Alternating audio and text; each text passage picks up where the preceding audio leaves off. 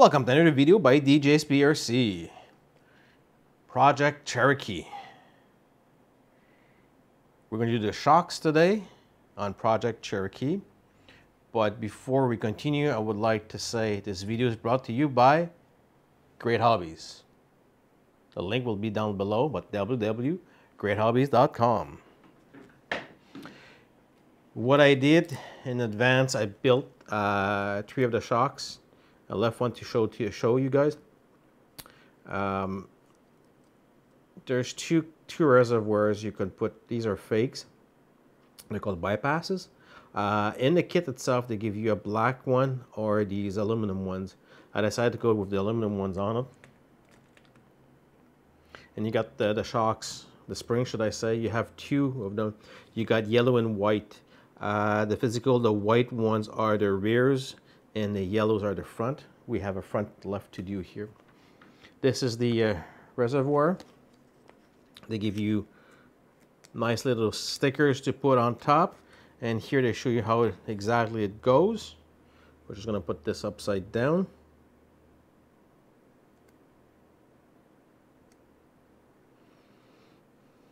Lay that one on top of it.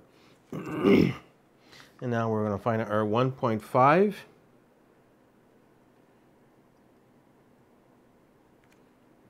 It goes underneath, and you see your screw gun comes out. Then you grab your shock cap, and you just screw it on top, or underneath, should I say.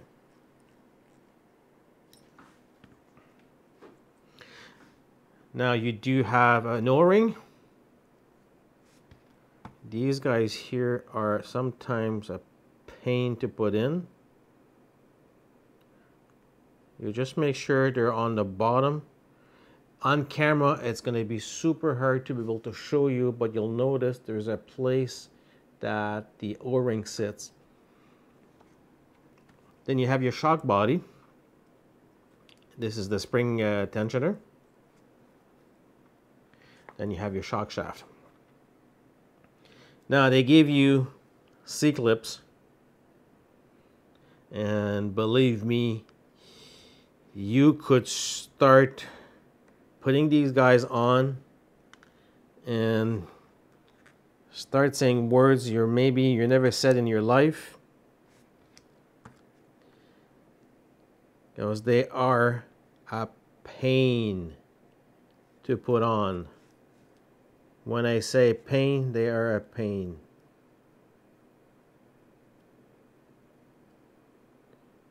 Like even there. Yeah. On your shock shaft, there's a groove. There's 2 of them. I always do the bottom one. Then I can basically put not the shock bypass, but it's basically the piston on top of the other one, and use the piston itself to put the other C-clip on.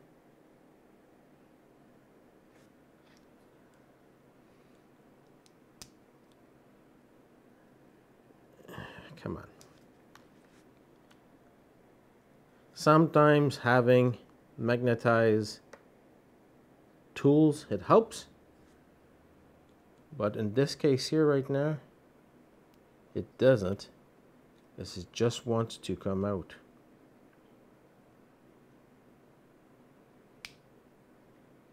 Yes, there we go. It holds your piston there. Now you grab your shock body, insert the piston inside, stretch it. They give you 2 red O-rings. Slide the O-ring on top.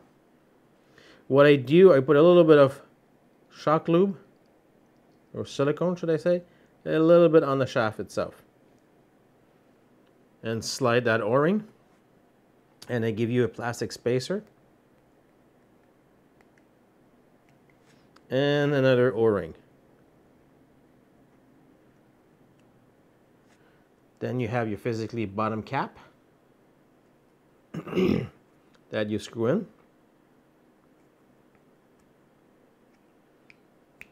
Then you have your seals.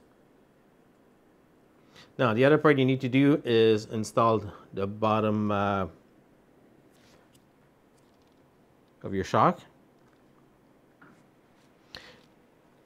And if you try to basically screw it in, it's sometimes you'll be able to do it in the first shot, but 3/4 of the time it does not go well. What I do, I grab a spur driver,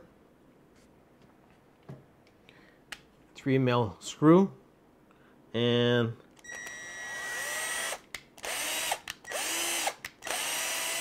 I pre-drilled my holes. Now it comes time to do this guy here. A lot easier. I grab a good pair of pliers that have indentation inside. Start the driver and just turn it. And just make sure your shaft doesn't turn, because if it turns itself, you're going to scratch it.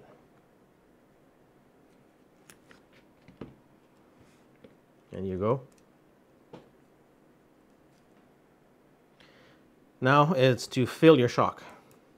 Now these guys here, you cannot fill it all the way up. You fill it roughly about 1/4 to the top. Now if you do fill it too much, don't worry, you can empty it. I try not to fill it too much. They are a little bit difficult. They're not like other ones I built in the past. But now I'm going to bring my piston up and bring it down. I'm just trying to remove any air bubbles.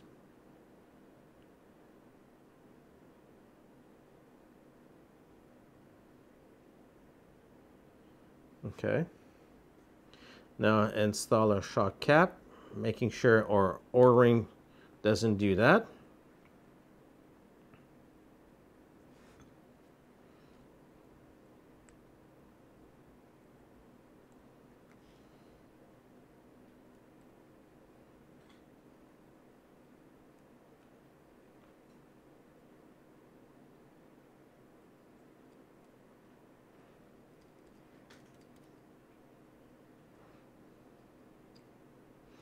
And once you did that, basically what you need to do is compress your shock, and it's supposed to come out by itself. That's telling you that you did a good job.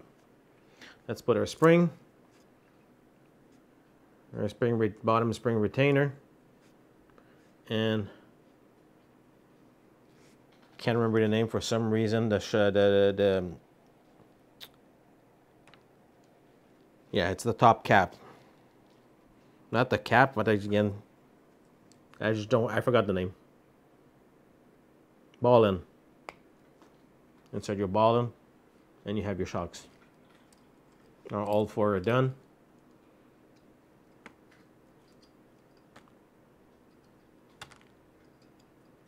And now you have your tensioners that you can put a little bit more tension to them.